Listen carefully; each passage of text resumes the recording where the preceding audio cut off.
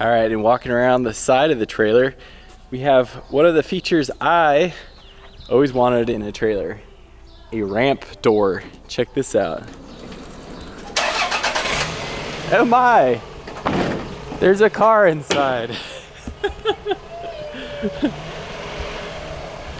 Come on out.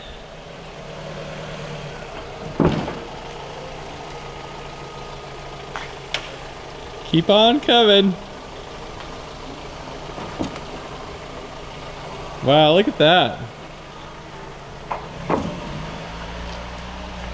How great is that? Our RAV4 fits in the new trailer. That's crazy. It's amazing. It's a car trailer for miniature cars. Yay! Welcome back to Invest and Play, and today in the garage we have our brand new trailer. This is an Interstate trailer. It is a Loadrunner, which is their middle grade trailer. We have named it the Battle Wagon, towed by the White Knight.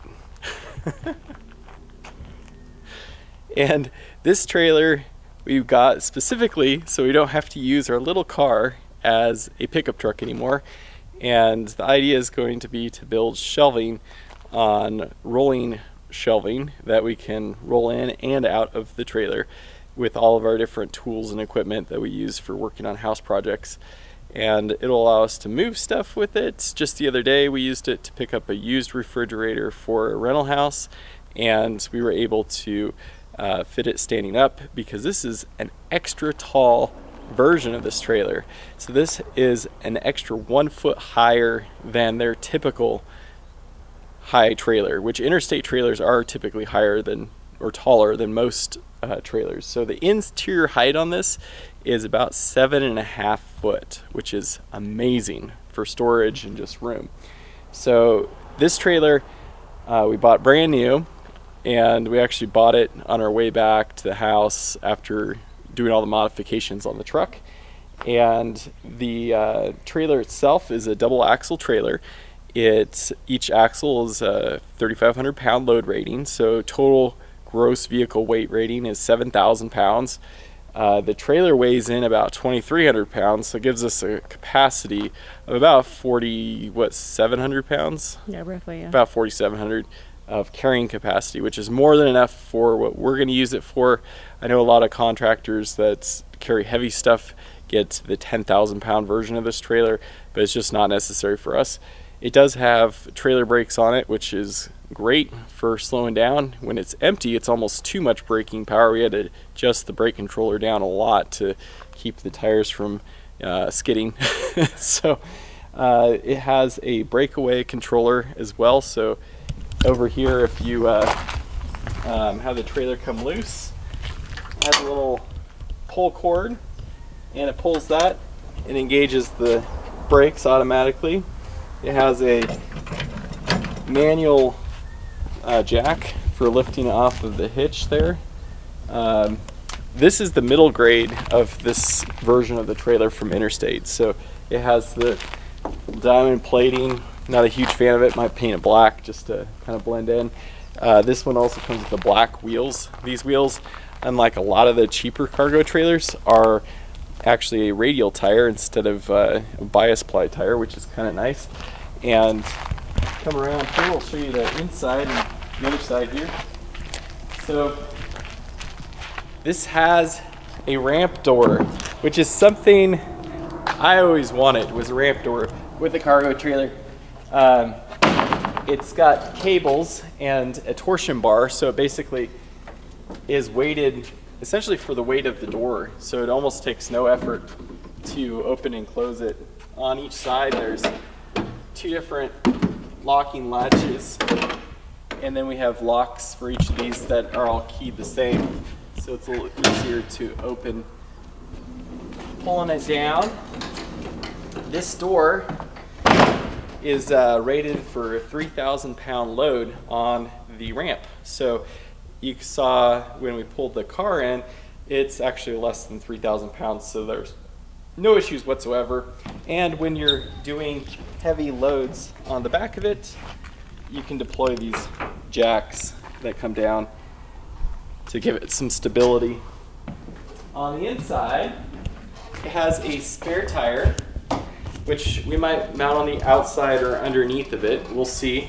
We also might do spring over conversion on it to get it a lot higher. So once the truck in the rear gets lifted, we might lift the whole trailer and just give the whole thing a little bit more clearance. Inside it has these tie down points, which are kind of handy. It also has a couple Ford tie down clips that we give you. So not a lot, you know, from the factory as far as attachment points, but the key with this trailer over a lot of the trailers out there is that this one has structurally a lot better construction. So the studs that come down on the wall are at 16-inch spacing instead of a lot of trailers are at 24-inch on center spacing.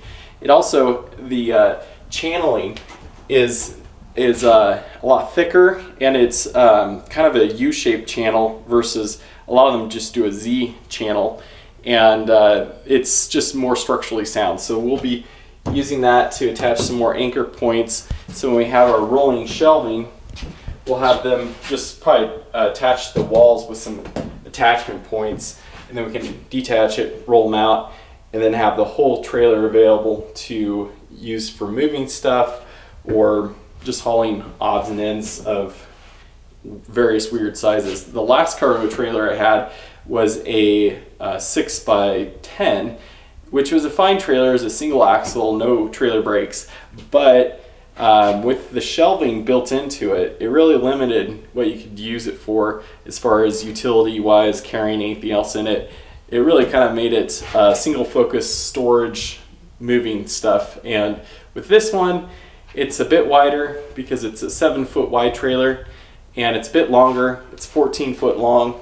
So with that, we figured it's going to have a lot more kind of universal application if we keep it easily convertible into, you know, open space and various different configurations. So the idea here is probably to build racks that are around 2 to 3 foot in length, so they're not overly difficult to maneuver around, and then each rack will contain specific different things for different types of projects, you know, so cleaning or woodworking or whatever like that. Might even put a small cart in here for like a table saw that we can roll out and have it really easily accessible. So let's take a look at the other side. We have another door. This is just a standard man door. It's got another lock, same as the mechanism in the back, and gives us side access in. So in a lot of locations, we'll be backing it into a driveway, and there won't necessarily be room to deploy the ramp door. And this will just give really easy access in for grabbing quick stuff, or if we go to the store and need to throw some material in there, we can do it that way. So it's kind of a nice option for it. One of the things that makes these trailers also a little bit unique from a lot of them is that their hinges here, if you want to come take a look, are actually welded on. So a lot of them are just screwed in, and they're very flimsy hinges. This hinge is pretty substantial. It also has a little lock to keep the door open, but I mean, it's enough that you can hang on it. So it's a much more substantially built trailer. So this is going to be a pretty fun trailer for us to put to use. We've already used it a little bit on this last rental project, and we're going to be building it all out here this fall when we have some more time with the different racks and storage areas and whatnot. And we'll see. It's the biggest trailer I've had, and it's definitely, I wouldn't want anything longer than it. You know, with 14-foot interior space, the overall length on it's probably right around 17 foot. So between the trailer and the truck, we're just under 40-foot total length, which is you know, 2 parking spaces. I definitely wouldn't want it any more than that, just for functionality of driving around and parking and whatnot.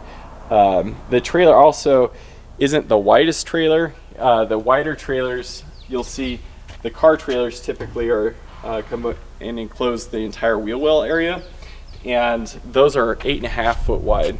So this being 7 foot wide, the tires stick out on the outside. So it's still a lot of trailer on narrow roads and whatnot. You have to watch, these back wheels, because they're, pretty wide on a narrow road, and a lot of times you won't have more than maybe 6 inches, before you hit the line on either side.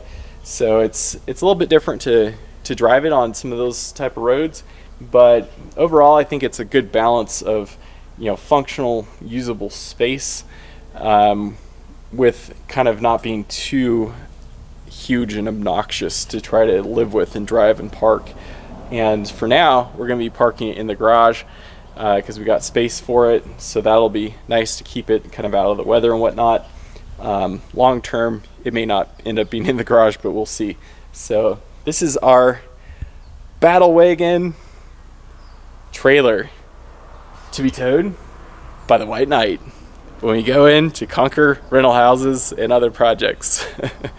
If you guys have any thoughts or comments or ideas for this trailer, be sure to mention that. I'd love to hear any things that you guys found that worked well with this style of trailer and any cautions you might have. Otherwise, we appreciate you watching, and be sure to give us a like and subscribe if it's of interest, and we'll be keeping you posted with upcoming projects. Our upcoming big news is our new camper, which we are planning to pick up next week. So we'll share a little intro video of the camper when we got it, and see what you guys think.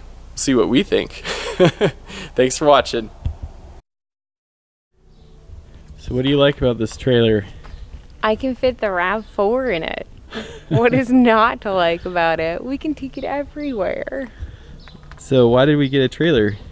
We got a trailer for our projects because we've been using our little Sherby over there as a pickup truck before we bought the new pickup truck. And we were kind of pushing its limits by shoving ladders in it all the time. So the new chart car trailer is awesome because you can fit a fridge standing up in there. It's pretty awesome. We did it just the other day. So it's going to be amazing for our projects. Sweet.